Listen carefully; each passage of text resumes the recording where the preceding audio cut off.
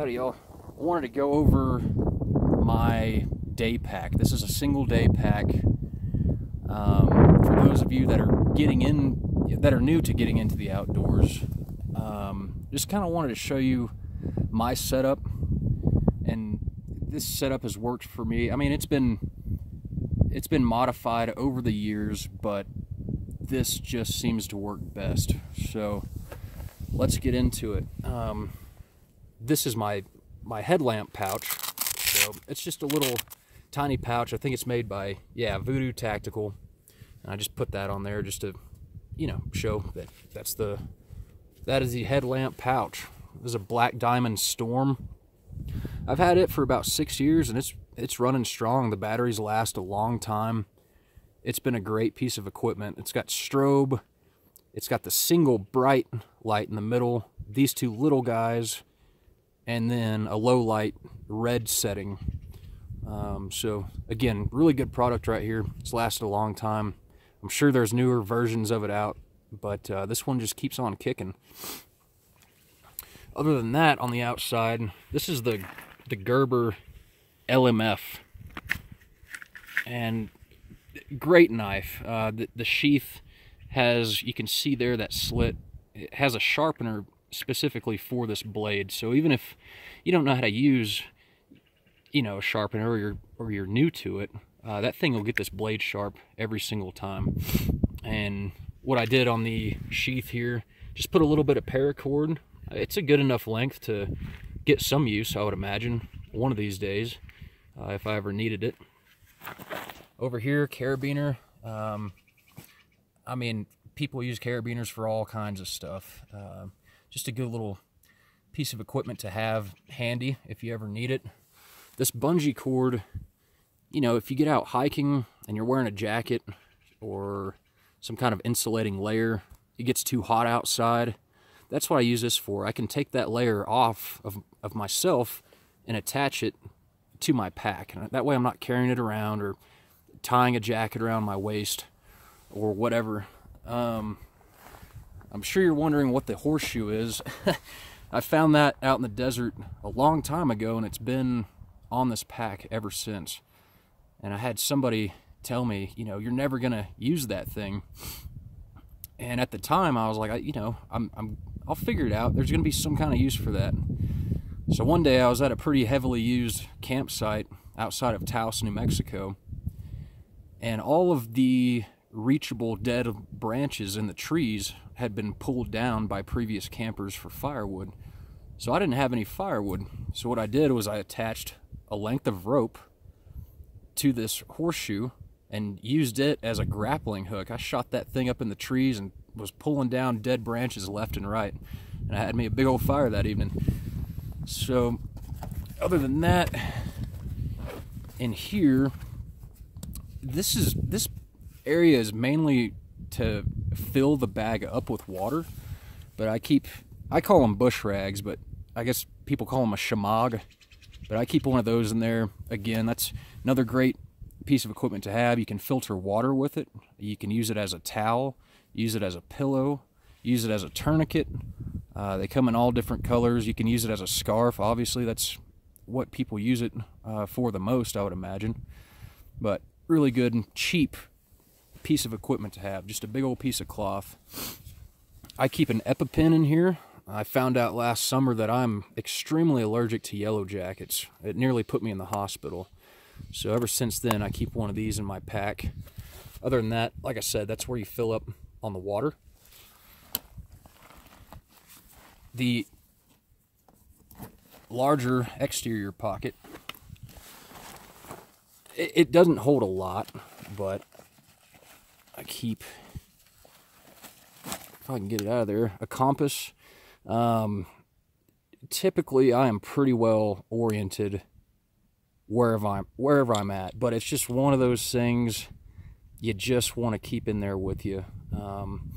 So it just works for me. Like I said, I hardly ever use it, but it's good to have. It does have a magnifying glass on there. I suppose you can make fires with it. Maybe I'll do a video on that one next, how to make a fire with a magnifying glass. Anyways, again, in that last video, you guys probably saw my fire making kit. In there, we've got matches, which I almost never use, magnesium flakes. These things will get a fire going quick, even if it's your material is semi-damp. These things, it's kind of an emergency thing for me. I almost never use it, but it's there if I need it, so that stays in there. This is my number one right here, is a ferro rod. If you look at one of my previous videos, it's how to get a fire started using just this and natural materials. Super helpful thing to have in your pack. I recommend one of these to everybody. Other than that, we've got, this is just fire starter, a little piece of it. You can buy it at the store or wherever, but it burns hot and it burns long. And it'll help you out if you're having a tough time getting your fire going. And dryer lint. It's fibrous, it's soft, it's really good tinder. In this other pocket, got a small med kit. I keep all kinds of stuff in there. Extra contact lenses, bandages, I mean, pretty much anything you can think of. There's a product called New Skin. It's basically antiseptic super glue for open wounds. So that stays in there as well.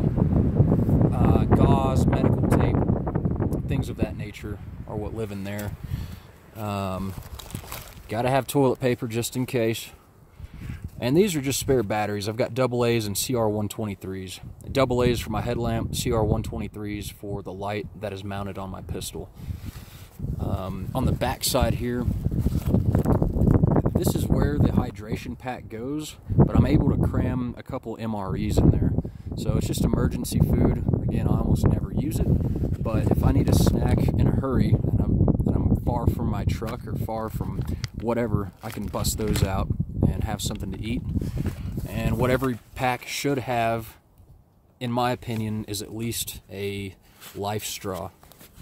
And chances are you've probably heard of this before, but it's really convenient. If you don't want the bulk of, say, like a pump water filter, like a Canine,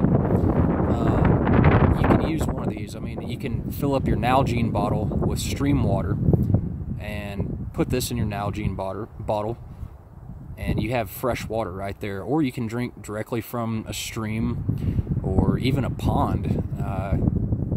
These things rock, and they're pretty cheap for what they are. And if you're just getting into this, I would highly recommend getting a life straw.